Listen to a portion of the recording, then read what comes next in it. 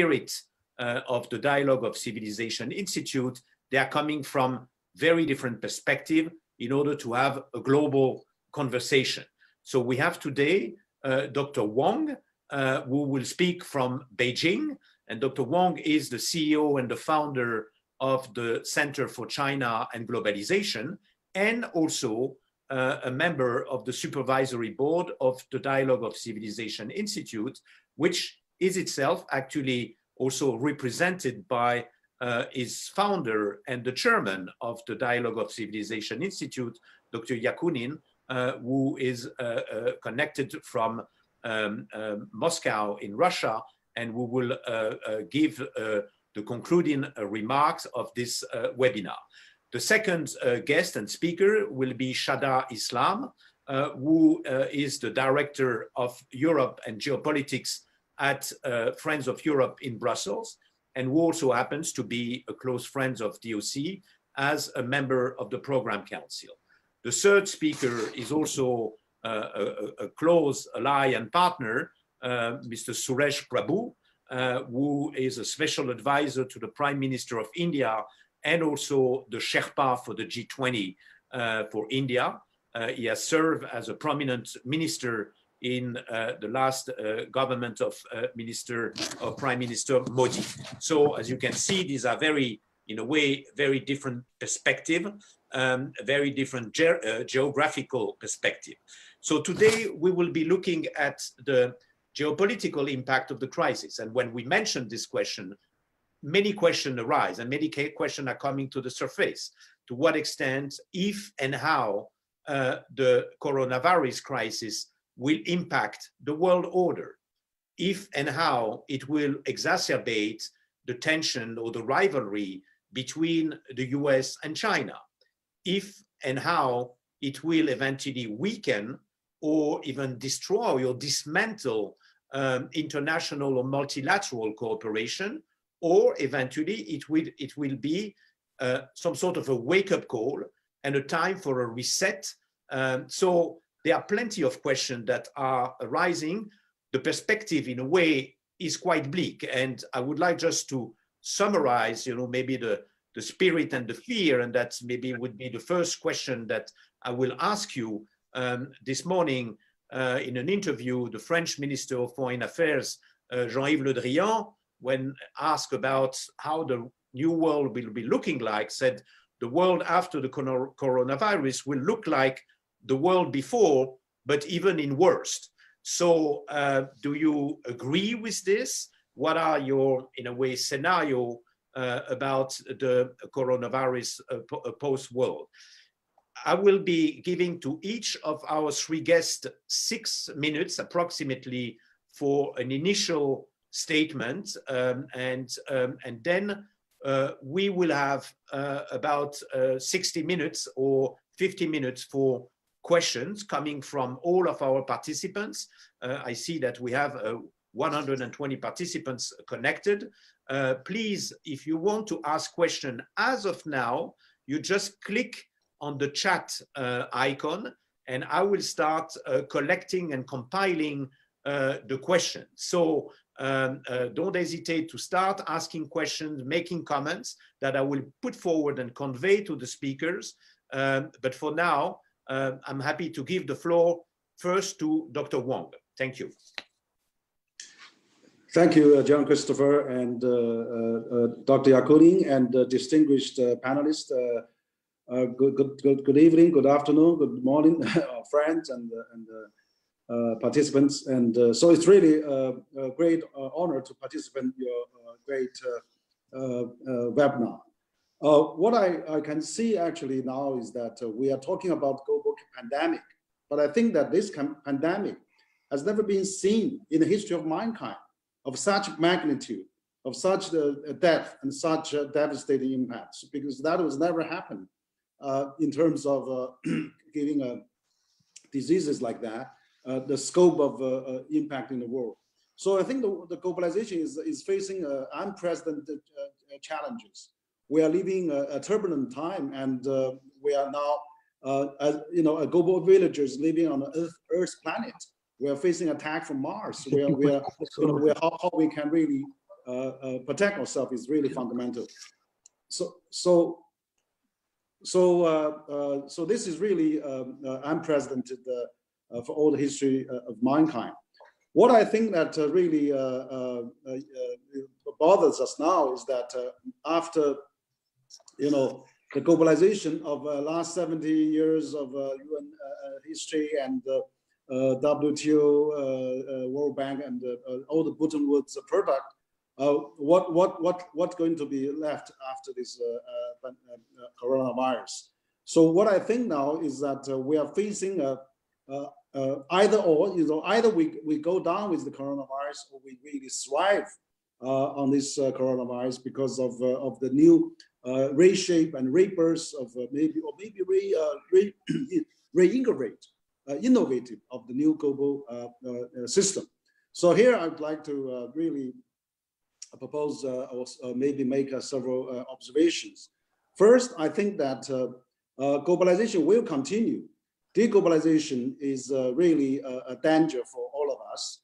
And we can see that deglobalization is populism, nationalism is swept around the world. And we have governments actually using that as well. So I think we have to be really careful of this deglobalization movement. But I think that globalization will continue because through this this coronavirus, we have never realized that we are now in the same planet. We are in a global. We are all global villagers. We are in the same boat. Our destinies are connected. We cannot separate each other. Nobody's island. No country is an island. So we have to live together and work together and fight together for our survival of the human mankind. And then the humanity will prevail. So that's my opposition number one. Number two is that we will have to really, stimulate the trade because given the history of the First World War or Second World War, it was also the financial crisis or 9/11. It was the trade that really lifted the world out of the woods. So again, we need to really build up these, strengthen the global value chain that we already have. Right now, I think the global value chain is under enormous challenge. We are facing decoupling. We are facing, the movement of the people has been stopped, and tourism has stopped. So that really a great danger to our humankind. So I think what we have to do is we have to maintain the global value chain, and we cannot decouple from each other. We really have to work with the spirit of cooperation, so that we can really, have the G20, have the really working together, and we should have all the countries fight together, and then have a more coordinated approach. We cannot let multilateralism fail us. So this is really important that we have to really work on it. Otherwise, we're going to see a miserable war probably ahead of us. My third observation is that we should really now give a bit more tolerance, give a bit more, it's not the end of the history, as Fukuyama-san just said. I think that we have to, really have all the other countries have their unique way of fighting this coronavirus. We should share our experience, but we should not impose our values to others. I think, after all, we will see no country is perfect. And even for China, for example, this time they were the first country to suffer from this coronavirus, but also they probably is the first country to get out of this virus, and they did quite a decent job in terms of containing it. So I think that after this we'll have to see that the way, the experience, the governance model they have, maybe have some merits to in tackling this kind of a gigantic threat to the mankind. And as China lifted 800 million poverty, as China become the largest trading nation for 120 countries, China could help more. China could really, really on this coronavirus fighting, supporting all the other countries and shared experience and learn from others as well. My final observation is that I think we should really forget about those geopolitical, differences. Really focus on, how we can save lives, how we can save the livelihood of the mankind.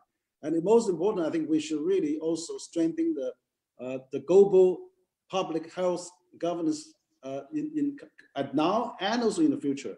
If anything else, this time has reminded us that global governance of public health for the mankind is so important. This is something new. I think we have never learned from. We are now learning from this crisis. So I think we need to really strengthen the global governance for the public health, and we should really strengthen the trade. We should really strengthen the WTO, strengthen the World Bank, IMF, all the infrastructure, AIB, and things like that. So the international organization should play a more important role. WHO should be strengthened, should be more supportive. I think we can always improve. We can always doing better. We can always do better. But I think we should not stop, stop the multilateral support for fighting this disease. So in another, in one note, I think I want to conclude now that everybody, all the countries are good friends. China is really willing to learn from others, and we are willing to support. We are really sharing one common earth. We are sharing our own future together. So I want to just thank you, Henry. And now I'm giving the floor immediately to Shada Islam. Thank you very much, Jean-Christophe. Hello, everyone. Hello from Brussels. It's a nice spring day. Jean-Christophe, I'm cautiously optimistic. I read also with great interest what the French foreign minister said about how we will come out of this worse than we are now. I don't see how that can happen. We're really, really down at the moment. And I'm really hoping that this will be a transformative moment. We're living through very, very emergency measures at the moment. I'm in lockdown here in Brussels. We're not really sure when the lockdown will be eased. I think working from home for the last 5 weeks, actually, doing okay, but working from home. It's a different environment. So we're living through 3 kinds of emergencies simultaneously, and that obviously makes us a little bit cautious and grim at the moment. First of all, of course, is the COVID-19 emergency, which is really, as you said, Henry, a global pandemic and is showing the fragilities of the health sectors, not just in the developing world, but also in our developed world here in Europe and the United States. So there's the health emergency. There is an economic crisis underway. Millions of people are out of work. Even more will be out of work as we come out of the lockdown. We need more fiscal space for governments. We need emergency rescue packages for developing countries. And the big danger is that this big disruption that we're living through will turn into a big depression. And the IMF head, Kristalina Georgieva, has said so. And third is what you said, Jean-Christophe, we're living through a geopolitical emergency as well. US-China relations are really toxic, acrimonious. We're engaging in blame games. And instead of working together, as Henry has said, we are actually not working together. We're trying to hamper international collaboration. And this is having a big impact in our hunt for the vaccine, in coming to the help of countries that need medical personnel, need protective outerwear, need masks. So we really need to get our act together. This is a moment for all hands on deck. And that is not happening for one simple reason. We are engaged in all kinds of geopolitical, great power competition. At this time, this is not the game to play. This is a moment to come together. And as Henry has said, there are several ways we can do this.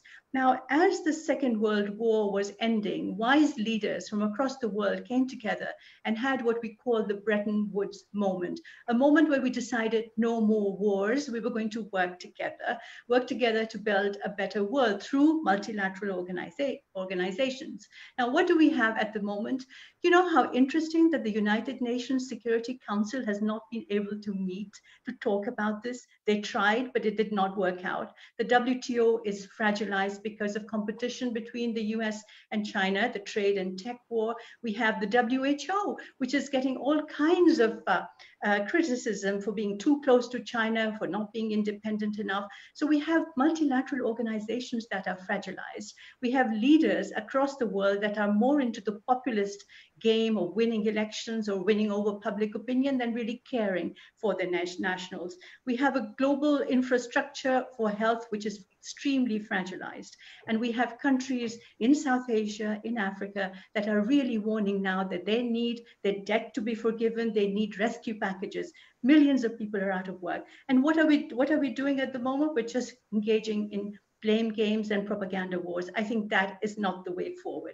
My final point, Jean-Christophe, really is that we have to start thinking about the future, about the economic future, about the recovery. And there, once again, we need to work together. Economic nationalism will not lead to increased trade or investments. Putting up barriers, putting up export barriers or import barriers is going to dampen and deaden the economy even further. So we really need to get our act together now to start thinking, how are we going to have a global recovery plan? Who's going to be doing what and in what speed and when? Thank you. Thank you, Shada. I mean, I take from both of you a very strong call for strengthening and developing multilateral cooperation. I'm curious to know if from an Indian perspective, you share those views. I also keep, this notion of the Bretton Woods moment, and maybe that could be one of the outcome of those discussions is how to revive this flame, how to revive this sort of visionary leadership that is needed in this post crisis. But first, I mean, Suresh, you have the floor. Yes, thank you very much. As we are entering a very interesting phase of human life, which at least our generation has never seen before, and I don't think even past generations have experienced anything of this kind. We talk about Great Depression, we talk about World War, but I don't think anybody has really experienced anything of this kind. Even the World War has not affected as many countries as the coronavirus has affected. Therefore, it is truly a different kind of a global phenomena which we have to deal with. And as it happens, we can stop the war when the ammunition gets over. We can stop the war when the statesmen think that we need not go ahead with this. But it is a kind of war which we cannot stop by just we wishing it to be stopped. It is something, the force of nature, which is now unleashed, which is causing so much of damage, and everybody is struggling to find an answer to this. So in a situation like this, obviously we need a global response, while at the same time we need local action. The global response is necessary because we are learning from each other. What happened in one other country, people are trying to use it as a data to determine the policy actions and policy options that we have in front of the other country which is going to face the next crisis. So we need global cooperation, and the global cooperation must be transcending into areas beyond health, because once we address this issue, and I'm sure some medication, some vaccine which will be developed will be able to address it. But the aftermath of this is going to be as important, as crucial, and as more challenging, like the economic cost, the social cost. To deal with that, we obviously need, again, a very good global cooperation and global integration, global action. To do that, we need institutions. Now, we have seen that some institutions were already under pressure even before the COVID-19. The WTO is facing existential crisis. United Nations is not as effective as it should be. So we really need institutions which will be really dealing with this type of situation in future. So we probably, after the war, after the last World War, we thought about institutions, Bretton Woods institutions. I think now we'll have to come together to find out the efficacy of the institutions and how to make them modern, how to make them relevant to today's times, how to make them stronger, more effective. So we'll have to deal with that. While we do all this, luckily, there is an institution, if not an institution, a platform called G20. And I'm very happy to see that G20 took this leadership. The Prime Minister of India, I can speak, had actually went and talked about global response that is necessary to deal with COVID, as well as the response that is necessary to deal with economic consequences that will follow as a result of this. So therefore, we need definitely institution, but at least we have a platform, which is just 20 countries, but which represents 86% of the global GDP. These are the countries in different parts of the world, and therefore they have a geographical reach to deal with a situation that will emerge out of this. So I think we must focus on finding out how we build institutions to deal with situation like this. We need early warning system.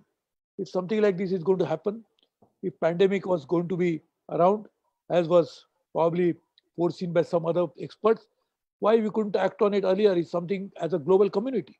So world global institutions, global community must introspect, find out, and work in a way that we really resolve these issues in a proper manner.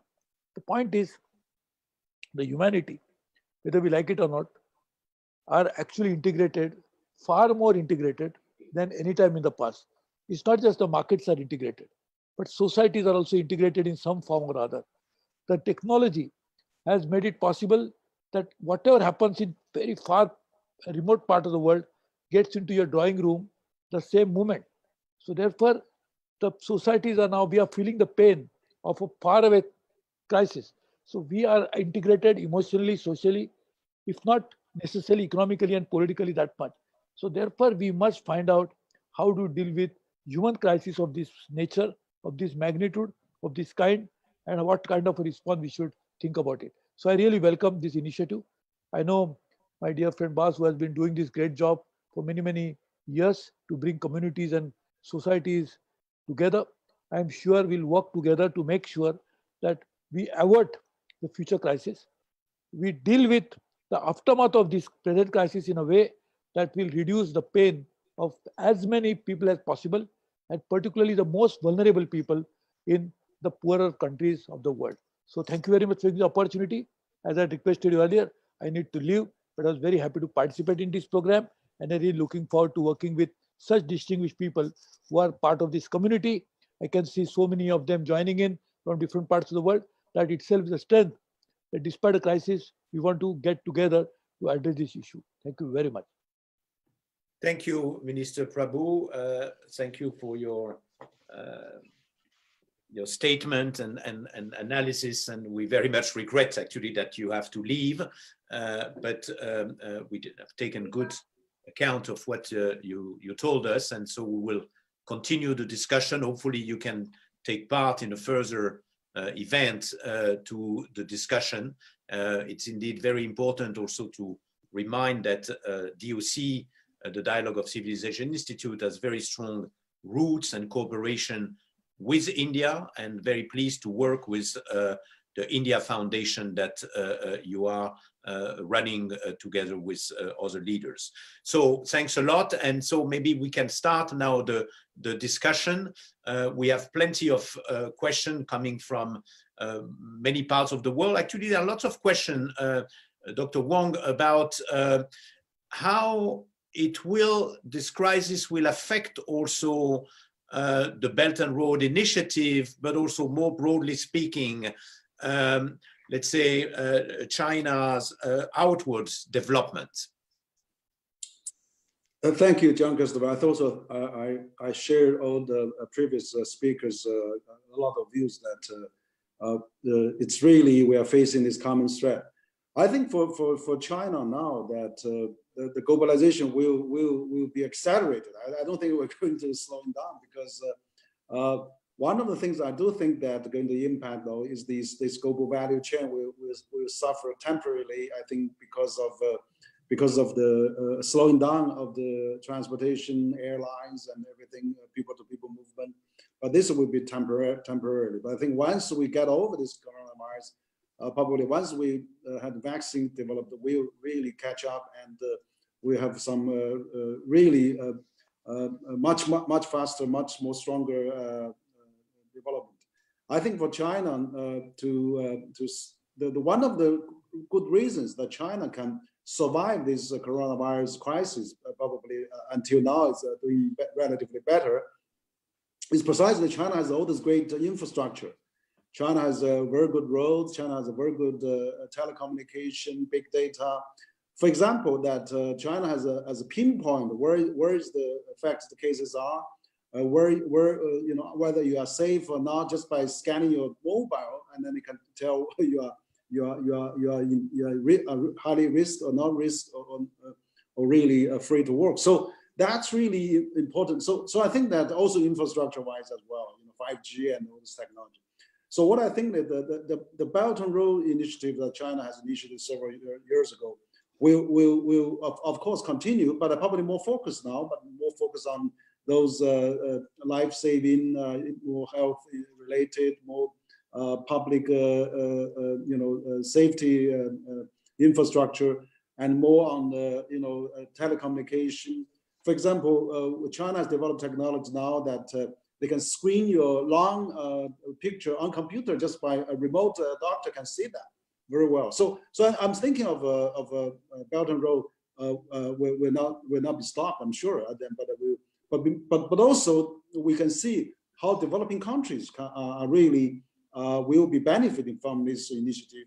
And also we would like to propose, you know, at least from our think tank point of view, that World Bank and ADB, AFDB, all the international development banks, plus AIIB should work together on Belt and Road. So we should have international consortia for some of the common identified project, or have a kind of a system so that we can multilize Belt and Road. It's just not only China initiative. Let's make it a global initiative. I think also after coronavirus, the world is lacking stimulus, lacking a big project. And I think Belt and Road can provide a good opportunity for the future project to stimulate a world out of this great recession that's caused by coronavirus. Does that mean that, in your views, the Belt and Road could become some sort of the Marshall Plan of the coronavirus post-crisis? I would not say, well, Marshall Plan probably have a similar function, but Marshall Plan is a big, massive stimulating plan, investment plan to revive the world after the Second World War, revive rebuild, reconstruct the world. So I think the Belt and Road already had quite a good foundation there. Let's focus a bit more now on Belt and Road, and then let's have a more international cooperation participation from all the international agencies, international companies, multinationals, particularly international lending agencies. So if they can really work together, I think, you know, infrastructure revolution and infrastructure stimulus would be a major way getting out of this crisis. From China's experience, you know, like in 2008, China has a 4 trillion RMB stimulus package, largely on the infrastructure. Actually, CCG, we have conducted recently a few webinars on new infrastructure, which will talk about, you know, 5G, telecommunication, big data, you know, all those software online, and e-commerce, digital delivery, and all those things. So those new infrastructure are really needed to fight this coronavirus. And that will be for sure for the future stimulus recovery plan for the world if this rightly implemented. Thank you, Henry. Question now for Shada.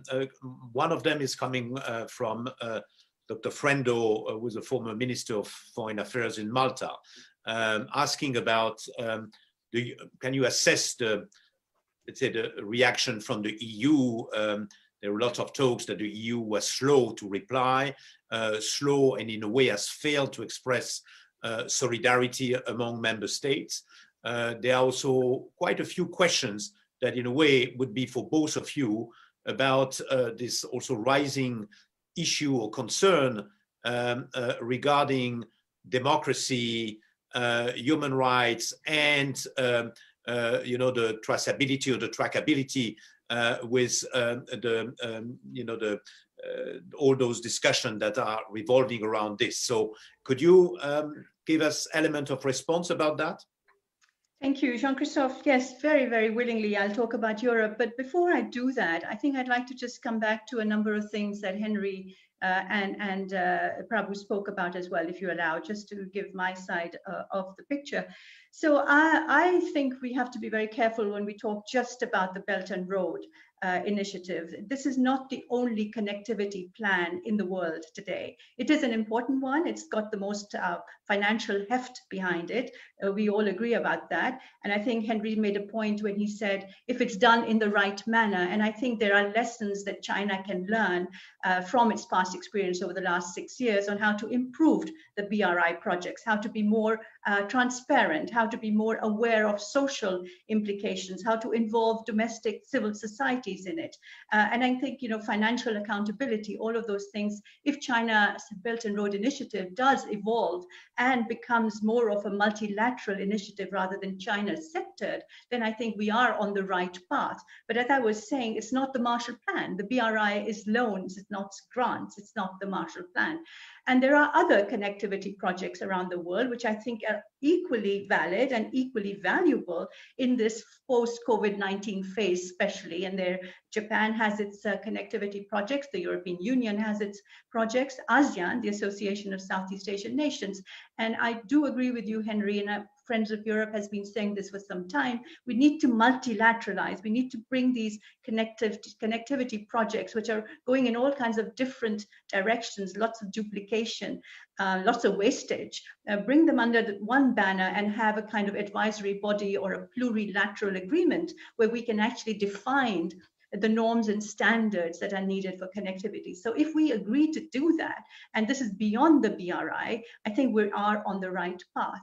I'm also wary when people, and I have to say a lot of male people, talk about the COVID-19 and a war against this pandemic. We're not talking about a war. There will be no winners and losers. We're talking about a global humanitarian, economic, geopolitical effort where we're working together. I think war metaphors really are not appropriate for this very, very important and moment where we need to work together. When we talk in terms of war, winners and losers, that's not the way the world is going to evolve. That's, I think, 20th century thinking. And I would wish that our leaders would change their conversation, would change their language when dealing with issues of such major sensitivity.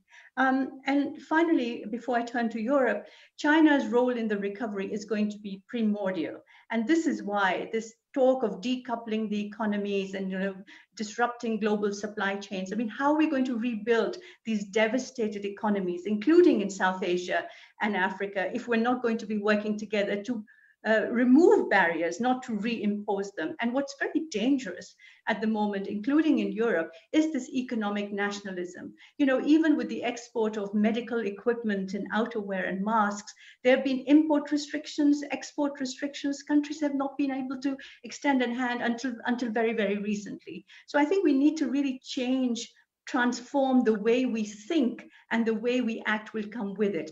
And so I would really appeal to everyone to start thinking more in terms of a global, collective, collaborative effort rather than a war that has to be won somehow. This pandemic will go away. There will be others around the corner. What we have to do is reinforce our structures so that we can cope and become not just resilient, but transformative in how we deal with these crises.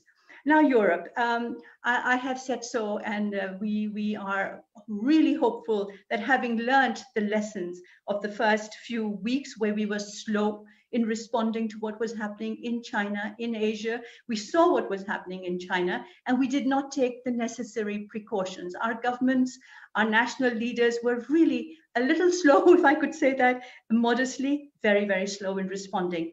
And it was only very late into the journey of the pandemic, if you like, that Europe really woke up and started going into its own measures. And as I said, I'm in lockdown. Most of Europe is in lockdown. Now we're thinking of coming out of the lockdown. And solidarity between European countries has not been very, very strong. I agree with the foreign minister of Malta, the former foreign minister, when he says it's been a poor show of solidarity. Our governments have not acted as one, as a union. Initially, I think one can understand that. Nation states have to act quickly because they are responsible, the governments are responsible to citizens, and citizens go to the government and ask for appropriate action and policies. So the first stage, I think, okay, okay, fine, you have nation states and national leaders working, but beggar thy neighbor policies were not the right ones. Now we're seeing a change. We're seeing some elements of solidarity coming into the picture. We're seeing the European Union institutions in Brussels taking charge, however much they can, because health, you know, is not an EU competency. So I think Europe is learning. And I think Corona will either kill, as a colleague of mine has said, Giles Merritt, will either kill Europe or cure Europe. And I'm really hoping, as the French foreign minister has said, that Europe will find its leadership destiny at this very, very important moment. Thank you, Shada. We are talking a lot about, or you are both actually calling for more international cooperation, more multilateral agreements. This is very nice. I think many people agree, but these are words. And how can we move from words to action, or move from words to commitment? We have two interesting questions. One, which is in a way an opportunity to give some sort of immediate evidence of a willingness to cooperate. And this is coming from Bertrand Lachapelle, who is the CEO of Internet and Jurisdiction, which is a global NGO. We're saying, interestingly, that actually the retreat on national border has in a way justified, or, you know, the lockdown, that there was no cooperation, no consultation among countries to decide the time and the modalities of the lockdown. When it comes to release the confinement, and wouldn't be making sense to have some sort of international cooperation, or at least consultation, to get out of the confinement? Because it seems that for now that we have entered the lockdown and we are leaving the lockdown only with a national perspective, which look quite odd. The second question, talking about possibility or opportunity to, you know, in a way to move from words to commitment, is, as many of us know, this year is the 75th anniversary of the creation of the United Nations. In the initial plan, and I understand this is still the case, on September 21st, the head of state from around the world are supposed to convene and to converge to New York to launch a big call for a new international cooperation at the occasion of the 75th anniversary. That was the plan before the crisis. The question coming from Alexander Rahr, who is in Germany, is to say, isn't it the time, when Shada, you mentioned before this sort of Bretton Woods moment, is this summit, could be eventually the time for a new peaceful world order call, like it was after the Vienna Congress in 1815, or the Versailles Treaty after World War I, or the Yalta Agreement after World War II. Would there be a way, and if and how, to make it happening, that this head of state summit could be actually the rebound or the reset for a new multilateral framework perspective? So these are two questions for both of you. Henry, go first. Oh, thank you, Shada. Yes. Well, I think that, as a matter of fact, I agree with you, John Christopher, that the world should really have a more multilateral approach. And so this is the only time, probably, in modern history, we have a 911. I think the world is really coordinated anti-terrorism. We have the 2008 financial crisis. The world is really coordinated, stimulate the world economy. This time is the time that we really haven't seen any, a very concerted government coordination. We have seen, of course, there's one G20 virtual meeting has happened, but it was not really any very substance has been carried out. So I would really think that even for lockdown or unlockdown, we should really have a better coordination. But not only that, we seemingly have only the World Health Organization is doing this kind of coordination at maximum. But then this has also been under threat because the funding is under threat. So really, I really felt that we should really put political politics aside and then concentrate on working together, particularly after this crisis or during this crisis. We build up our global public health, global governance system. And this is absolutely the most important job we should do. So this is the recommendation I can give. I think I understand that the G7 is having meetings probably every month, but why can't G20 have a meeting every month? Why can't WHO calls for international health minister meetings every week? I mean, we should have better coordinating efforts on that. You're right. I mean, if national security of the UN can't hold even one meeting, how can we really coordinate the world together? So this is really something we politicians probably of all countries should think alike and then put the safety and the health of the mankind in first place. Second, on your question about UN 75th anniversary, I agree with you that we are now really in a chaotic situation without coordination. Every country does its own conferences and things like that. So the world economy is going down the hill, and then we probably have a much larger casualties on the in addition to the pandemic crisis. So what I think is that I think United Nations Security Council should immediately have meetings.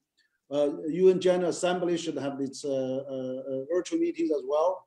G20 should have a regular meeting. Trade ministers and health ministers should meet immediately, and then also like think tanks and should also work together, put different proposals. So it's really with concerted efforts of every country and also NGOs, people to people friendly, twin cities, provinces should all really work together. We need an all-level, multi-level approach. I think that's the way to get out. But I think I still pin hope to the UN because after all, this is the only product that we have after Second World War, and then this is the only thing that really coordinates the world. We should safeguard it, we should uphold it, we should strengthen it, innovate it, and improve it. Jean-Christophe, I wish that would be the case. In September, I wish, Henry, you and people who hope for some defining moment will be there. But when I talk about a Bretton Woods moment, I'm not just talking about the politicians we have today. There is a general lack of wisdom. It's my country first policies, and the September meeting will be just before the United States elections in November, presidential elections as well. So when we have at the moment really a leaderless world, which can be a good thing, a leaderless world, if other people can, sort of work together, as Henry is suggesting, that would be brilliant. But at the moment, we do have a vacuum. Europe, could fill the breach that has been left by the United States, but doesn't really have the solidarity within and the unity within to take that spot now. It could happen in a few months or years, but at the moment, we are lacking the heft we need, the financial heft, but also the political heft at the moment. But I think what we will have to do is come together and revise the way we operate. Now, some of the things that Henry has said are very important. For instance, we focus a lot on states and we talk a lot about great power competition. But as we're seeing in today's world, dealing with COVID-19 is bringing together countries that have actually small countries that are not considered the world's great powers. I'm talking about New Zealand, Korea, I'm talking about Taiwan. Hong Kong is doing a good job as well. So the focus is not just on how US, China, or Europe are handling things. Germany is doing rather well as well here in Europe. So there are countries that have the potential to come out and work together, but they're being sort of sidelined by the great power competition games that our politicians are playing, but also I have to say our media is playing as well. So I'm hopeful that there will be a revision in people's minds about the importance of states. If you look at the United States, for example, how the governors of states are standing up to some of the rather ridiculous instructions, if you like, that are coming from Washington. You look at cities across the world, cities are proving that they are in the hands of very capable mayors who are often in disagreement with the nationalist politicians. So we are seeing power that is being used in a different manner. And that's where I think the Bretton Woods moment will have to come, from pressure from below on leaders, which are not just national leaders, but also perhaps state leaders.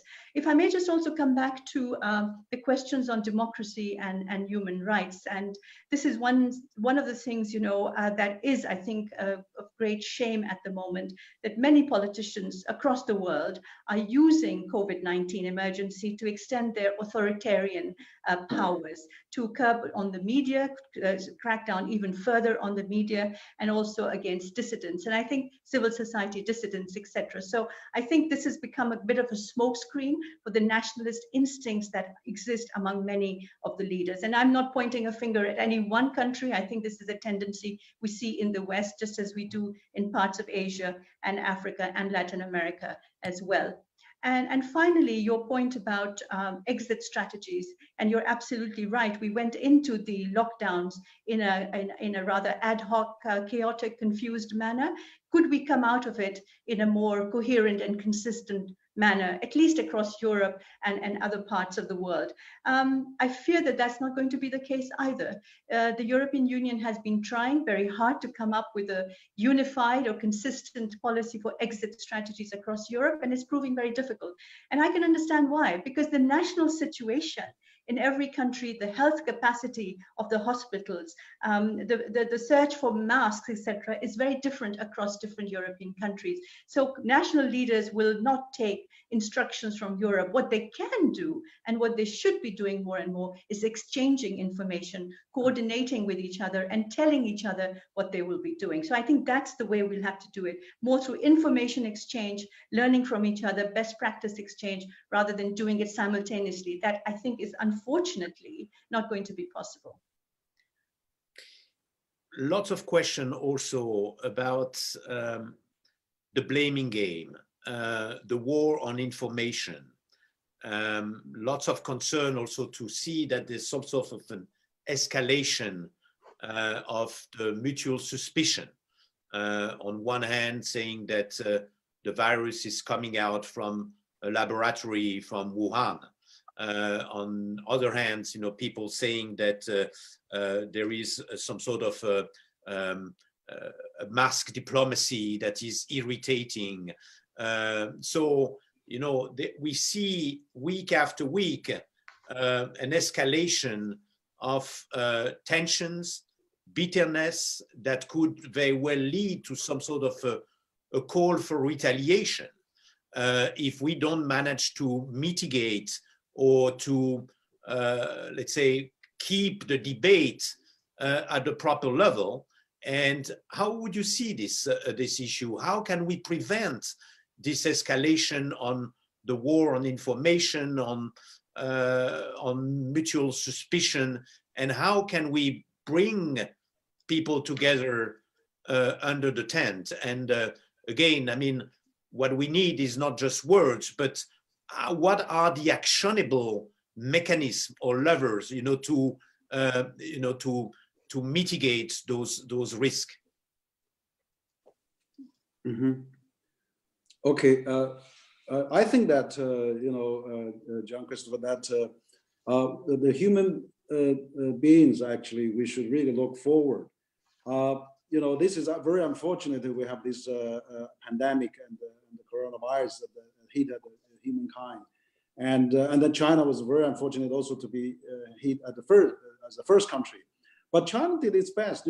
Since I think they find some trace of that in December, and then they immediately the National Health Commission sent down the expert team, and then they immediately reported, and then they immediately started to lock down the city. So by January, the whole city of 10 million people has been locked down. The whole province of 60 million has been locked down. All those lockdowns also unprecedented in the history of mankind. was also a very risky movement for China to take. But China take the bold action to do that, even at a big sacrifice of the personal freedom, and of course also the productivity and the production. So, but I think so China has actually also in the first place conduct reported to the WHO, and then release the sequential of the virus genes and then to the outside world. So China did I think its best. Of course, this is the only thing never happened before.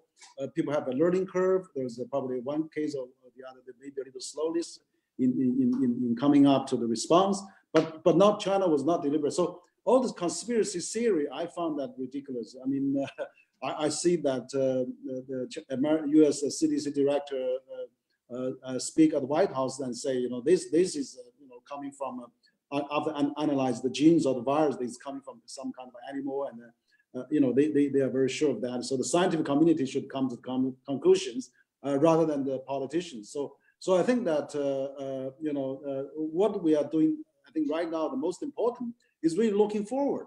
So now, China is getting out of this for a month or two now, probably still have a few cases daily. And Europe and the US and many other countries also approaching the end of their lockdown, probably with another weeks or months, probably just to finish that. So the challenge now remains, how can we revive the world? What are the experience, even with some kind of a little threat of the coronavirus, how we can revive, how we can back to normal, how we can really rebuild the value chain and rebuild confidence, rebuild the industry that facing bankruptcy and crisis. That's another thing coming up. So we should really, compare notes and learn from each other how we can better revive the economy. I mean, that's the thing that should be in all the government's mind. I think that China experience was shared. China has locked down cities. China has built up temporary hospitals. China has have a social distance. Now it's widely practiced, because China has gone through that. China successfully contained that, and a lot of countries has also used the China experience. But I think now what we are trying to do is really how we can avoid this going down of the world economy. According to WTO, this year GDP could shrink by 1/3 or even more. And so how can we come back, not losing more lives of the economy. So that's the most important thing. I think we should all work together on that. Jean-Christophe, this pandemic has brought out the worst in us, but also the best in us. I mean, the best, we know what is happening, individual, collective, group solidarity, people going out to help each other, people connecting online, people helping the elderly. So it's really bringing out the best in many of us, a sense of solidarity among citizens and civil society that sometimes our national leaders are not showing. But it's also bringing out the worst in us. And I have to say, one of the saddest things is not just the authoritarian creep that I talked about a minute ago, but also these conspiracy theories, this battle of narratives, this allegations of mass diplomacy on one side, and you started it first, no, you did it first. Politicians of huge countries, the so-called great powers, actually behaving like children in a playground. And I think even no adults in the room to stop them from doing that, because that is making us feel very, very vulnerable. Now, conspiracy theories abound in times of unpredictability, in dangerous, risky times when people are feeling very vulnerable. We're all locked down, we're all online all the time, going on the internet, trying to find out what's happening to ourselves, to our neighbors, to our countries, to the world. And these conspiracy theories are thriving in that atmosphere of vulnerability, of fragilized individuals and communities. People are looking for simple answers, and simple answers are provided by conspiracy theorists, but not just them, by politicians who've been saying to us for months and months, don't listen to the experts. We know better than them. All throughout Brexit debate in the UK, the experts were treated like trash. They were not important, it was just the politicians. And what are we learning now? We are learning that the experts, in this case, health experts, are the people we should be listening to. It's not like people like you and me. even. It's the health experts. They know what they're talking about. They know where it originated. They know how to deal with it. And their voices are not being heard. Instead, we're listening over and over again to the same voices calling on blame games and finger wagging. Nobody comes out of this looking pristine. Nobody comes out of it looking like a saint. We're all, I'm sorry to say this, but every single politician that I've heard in recent times, except for a few, and many of them have been female, I have to say, coming back to the gender issue here, which I insist on, and many of them have sounded more like bully boys than as national leaders. I think the time is coming now also to hear from Dr. Yakunin, who is the chairman of Dialogue of Civilization Institute, to share his views, his perspective, and also his reaction on this debate. We have plenty of other questions, and I'm sorry for those of you, who have not been able to, to convey the question. We will hopefully be able to get back to you with a response. We are collecting all those questions. But before we turn to Dr. Yakunin, I'd like to ask you one other question that is coming quite often also about, let's say, the North-South gap. Evidently, the rich countries will be able to, in a way, absorb or digest the crisis from an economic perspective.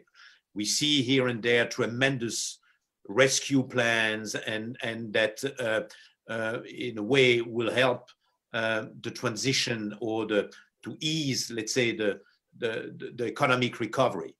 But for some countries where there is absolutely no, let's say, reserve and no capacity to absorb economically, isn't it a risk of a real chaos? An economic chaos, but also a security chaos, with a possible agenda from some group, to take this opportunity to destabilize those countries, and that we would be heading towards an even more, let's say, unbalanced world. I think this is quite an important issue. We don't know yet exactly what will happen in the next few days or weeks in some part of the poorest countries in the world. But do you see that as a major threat? And how do you see this as an opportunity or a possibility to respond very quickly? Shada first. Shada? Yes, so I think absolutely right, Jean-Christophe. Inequalities have to be dealt with within our Europe, within our West, between the richer segments of our society and the poorer segments, between the gig economy and the sort of strong economy led by the banks. All of these inequalities have to be settled, have to be eased. And you're right that we in the West, with our fiscal space and our stimulus that we're being allowed to use now, rather than the austerity measures that have brought us to our knees in many, many countries of Europe, those are going to help us. Now we have to look outwards and see how we can help others, not because we're being generous, because if the world does not develop and grow, we will have no export markets, as simple as that. So we need to help the Africa, the South Asias, and the Latin Americas of this world. And I see two ways of doing it. One is through debt forgiveness. Debt that has been accumulating over the years in these countries is choking them to death. Many countries, they're going into austerity, they're going into lockdown, and their daily wage earners cannot even eat. So they're going to be dying from hunger and famine, and not from corona, or both, So we need to think beyond our borders. We need to bring in a little bit of humanity into our thinking. So the first thing is debt forgiveness. And when we talk in Europe of a basic income for our European and Western citizens, we should also think of a basic income for the rest of the world. It can be done. Studies prove that it can be done. It's not free money. People who get basic income, guaranteed income, monthly, weekly, they use it for good reason. So we have to, and this is going to be crucial, because the terrorism, the security threats that you mentioned will come also from increased poverty and hunger in many parts of the world. So we have to think about the world as being really, really interconnected. If we want security in Europe, we need to help Africa. It's as simple as that. We have to help Africa grow and develop as it was doing before it was hit by these terrible, terrible lockdowns, which are necessary. I'm not saying they're not, but this is having an enormous disastrous impact on African economies. And there, I have to turn to you, Henry. China has a role to play. China is a big partner in Africa. China should be forgiving African debt. BRI is loans, not grants. Your help in Africa comes with some strings attached. So, you will have to start easing and loosening those restrictions and conditionalities as well, as we will in Europe have to do as well. So this is really part of our story. North-South cleavages cannot go on. The North will not survive if the South does not. Thank you. I think you have raised some good points. And what I can see is that there are probably three things we could do to do that. Because as we all know that we are one world. I mean, just Lady Gaga the show has demonstrated that. It reminds me of the African famine in the 80s that. We are the world. So I think that basically, so all the countries who have, those well-to-do, maybe relatively well-to-do, getting out of this crisis first, should start to aid, support these developing countries. For example, China is sending many medical teams, some medical supplies and equipment to some of those developing countries to help them fight the coronavirus. And that should be do as much as we can, as often as we can. So this should be encouraged for all countries. Second, I think that multilateralism should be strengthened. Like an organization like WHO should be really empowered and should be really, give more resources, should really helping those countries to guide them to go through the crisis.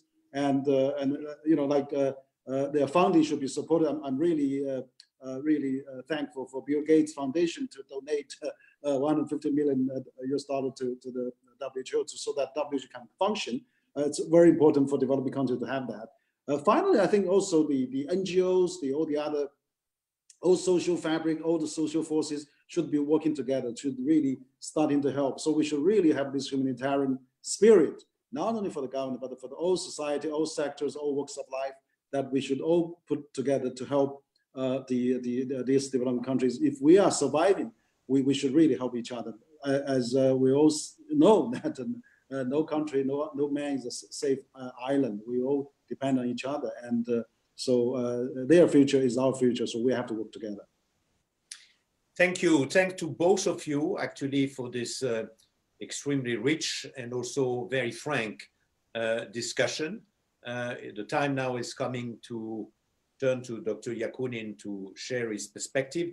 Just let me mention two information. One is next week on April 29th, we will have the third seminar, part of this series on the global pandemic, the way forward.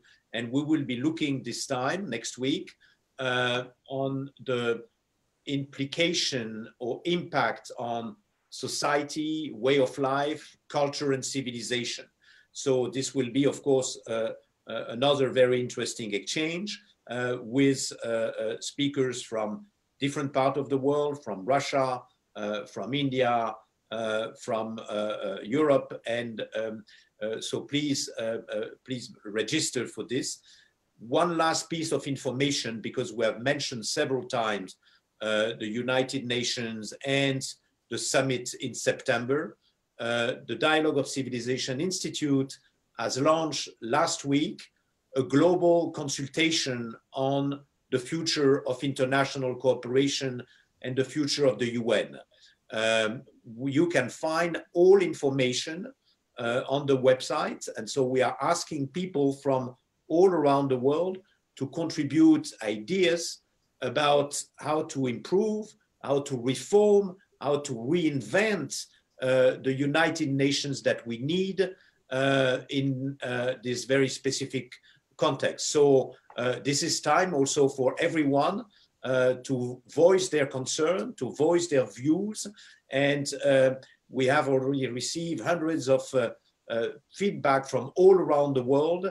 and we're very keen in a way and working very closely with the Secretary General's office in a very privileged way to contribute the feedback and input at the time of the UN declaration by the head of state. So thanks again, and I'm very happy to turn to Dr. Yakunin, the founder of DOC and the chairman of the board.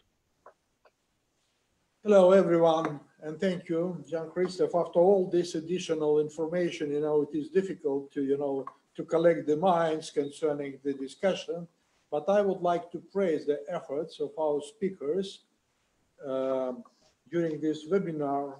And I also was following the questions which could not be answered, all of them, but I will pick up with something, to my mind, very essential to this webinar. This is webinar of DOC Research Institute, Dialogue of Civilization Research Institute.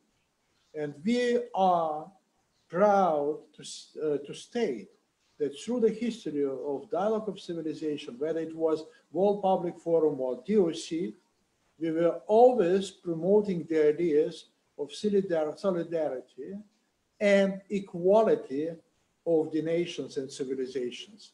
What we are talking, or not only us, many experts are talking now about lack of solidarity, lack of, equality. I'm not going to give some examples of a dramatic scale when inside Europe, some country can close the border and stop the, shipment of medical equipment. Shada, you know that better than myself. And this is not reflection of solidarity at all. So we can continue that, but instead we need to concentrate on the basic values which promote the idea of solidarity, equality, and development of new relations. To my mind, what we were talking today is the fact that we already are living in somewhat different world. It is not the world after pandemic. We are already in this new world. And it is absolutely high time to consider. Shada, I was shocked. You said exactly what I was meant to say. Can you imagine that me permitted a kid to the locomotive driver's seat to drive the train? It is not possible. And you are referring to the leaders of the world as the children playing in the kindergarten. How comes? We never permitted to drive the train. We never permitted a kid to make a surgery, but we are permitting somebody to drive the entire world to where? So to my mind, the answer to the question whether this meeting of global leaders will be fruitful or not depends on the ability of even this generation of the politician to understand their responsibility. They cannot do much, but at least they can do something. And we need the change of the generation of politicians to see the actual fruits of that. This is first remark. Second, I suppose even in this dramatic period of time, and even judging by some questions, I should say that we are still stuck in the frame of ideologized politics. You agree? Because, I can give you, I made some research while you were, delivering your speeches. For example, index of democracy, and Norway is 987, while United States even 7.96, Russia is 311, and Iran 238. And somebody in the questions challenged that democratic countries were dealing with the crisis, COVID crisis, better than others. It is not true. Irrespective of east or west, south or north, this virus hit the population dramatically. And if we consider the results, or actual, not results, but nowadays situation, we can see that Iran is hit very dramatically. but Iran was deprived to buy medical shipment to help their people. I'm not, discussing why, but that is sanctions. While the best, example of democratic country, United States of America, are suffering tremendous losses of lives. So it is not democracy, autocracy, or something like that. That is the quality of political system as a whole. And we should understand that just trying to close our eyes, not to, to recognize this, we will never find the way how to face future challenges which humanity will obviously have in front of it. And some very important to my mind conclusion, because of your beautiful remarks, I suppose that institutions, not only politicians, appeared not able to tackle this crisis properly. And this is the lesson we should learn immediately. Then, reasonable and very serious experts like you, I'm mentioning Kissinger and William Hague, they were talking about solidarity, they were talking about this kind of activity. That were old-style politicians. Why the younger politicians, younger generations, are not able to see the substance of the difficulties? Because they were taught like that. And that is the problem of education, not only political education, but as a whole education system. So, since the virus is not tackled yet, I suppose we will see more dramatic development in the world, even now. And I think that what you were talking about helping each other, necessity of solidarity, it should become the essence of global politics nowadays. We are talking about globalization, and Professor Wang assured us that globalization will continue. But may I say, it should be absolutely different type of globalization. Not globalization of domination, but globalization of solidarity in front of the enemy, which is dangerous to entire humanity. Thank you.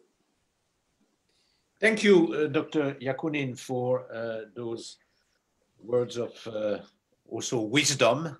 And I think it is very reassuring that you and our guest speaker have been, in a way, very strong in their call for strengthening, developing, intensifying all mechanisms for cooperation. This will be probably the key priority in the months to come, and this will be also the responsibility for everyone. Indeed, this is one other major, let's say, call or lessons from this exchange, is that this is not just the matter of government and official voices, but this is now the responsibility of everyone. And I'd like just to remind what we had a very interesting discussion a few weeks ago by the new Program Council of the Dialogue of Civilization Institute. And there was a very strong voice, to call for a new internationalism or a new supranationalism. This is a unique moment in time where indeed we can go one route or one other, and the future of humanity will be very affected by the way we have the capacity to mobilize resources and energy. So thanks a lot. And we certainly want to continue the conversation with you, Shada, and you, Henry, and also with all of our guests. We still have more than 110 people. So we have lost only 10 after 75 minutes, which I think shows that you have managed to get their attention. Once again, apologies for those who have not received responses, but we will get back to you. And keep in mind, you know, our rendezvous next week on the 29th for the third of this webinar series. Thanks again to our guests and to our audience, and we'll be in touch very soon. Thank you. Thank you. Thank you. Thank you.